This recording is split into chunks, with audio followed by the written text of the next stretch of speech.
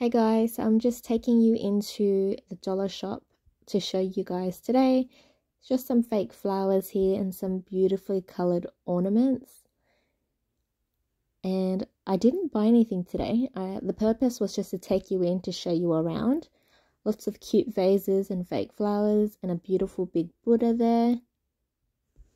Some lamps as well. And I'm about to show you guys, there's some really nice cups over here. I didn't need any mugs, but they were so beautiful. I didn't buy anything though, because I'm doing a no buy year, so I didn't want to buy things I didn't need. Some more beautiful mugs here. They were $10 a mug. I know in America the dollar shop's relatively cheap. This dollar shop is not cheap. They have some really cool quirky things, but I didn't find anything cheap. And I'm just in the arts and crafts section. Some paddle pop sticks, some rainbow ones, some plain ones for art. Some glitter as well. I'm just taking you into the cooking section here. So I'm just eyeing that lemon cutter and some silicone muffin tins. Again, they had a pretty good variety, but it wasn't cheap. There was a set of one metal spoon, fork and knife, and that was $7. It wasn't even a set, it was just literally one spoon, one fork, one knife, and that was $7. Some knives there I can see, wine bottle opener, a peeler. I mean, it was very fun for me to go in and have a look around. It was interesting. They did have some beautiful china sets here. I don't know how much this was, but it was probably expensive, because I had a look at this beautiful clock in this store and it was $200. I'll show you guys that towards the end of the video though. I think we're just looking at some more cooking stuff. Yeah, measuring cup, measuring spoon.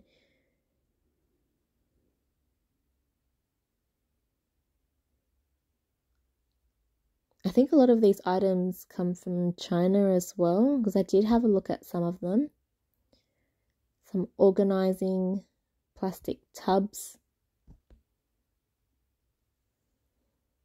And some aluminium trays. That wasn't cheap either. It's cheaper to get them on sale at Coles and Woolies. But this organizer section is pretty.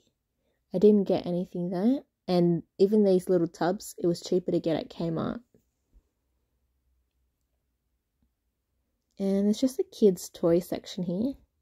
I didn't check out the pricing for the toys, but it is there. And here's the stationery. No, I think it's the arts and crafts section. No, it's the stationery and costumes. So there's a few kiddie books here. Books to read, word searches, general diaries, exercise books. A large variety of things here. And just some more little bits and pieces, some stickers. I'm way too old for stickers and glitter glue, but I always love looking at it when I'm at the shops. They also sell some glue sticks, some little paint trays. I must say though, their art selection in this dollar store was really good. I'm going to show you another aisle a little bit later on, and they have all sorts of paints, acrylic paint, clays and all that stuff. Just some money saving tins here.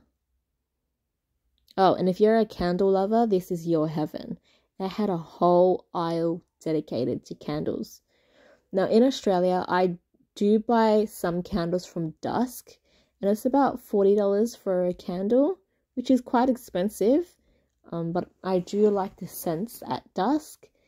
Here they have some pretty good scents as well, but I'm not sure if they burn as long as the candles from Dusk and if the scent lasts as long. But I might give it a try one day. But right now I didn't purchase anything because I'm doing a no buy year and I didn't need candles. But that lychee candle smelled really good. They've got so many scents available. I love the colours in this aisle as well. They even had some of the scented, what are they called? the scented aroma things that you guys can burn. Here it is. I forgot the name of it, but it's there for you guys to have a look at. Check out how long this aisle is. It's full of candles, guys.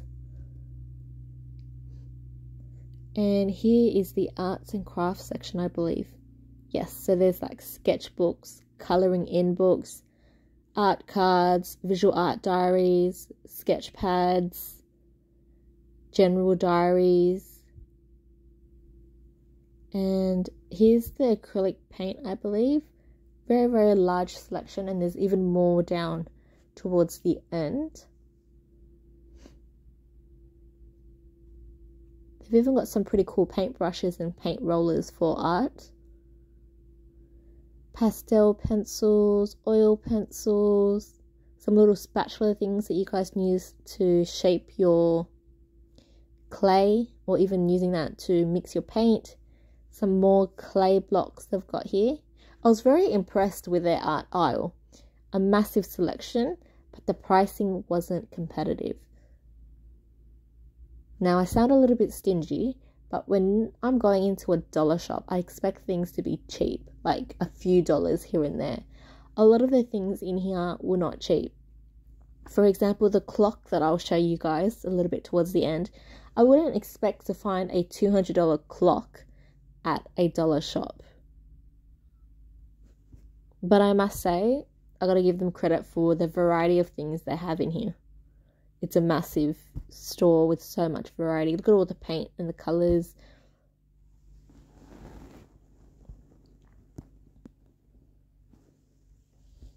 Some more paint here. Again, more paint. The sewing section wasn't cheap. I was looking for black thread, but I realised it was cheaper for me to get it from Kmart.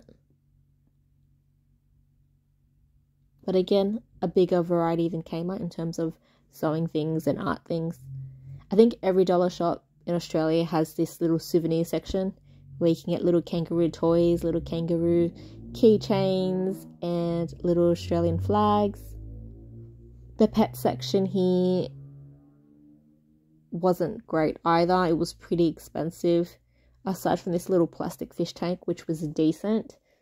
But the dog beds and the dog toys, they were all expensive. But I'll just show you guys around anyways. And we're just about to wrap up this video. I think this is the last clip for the dollar shop tour. And those are the clocks, guys, the expensive ones. Thanks for watching.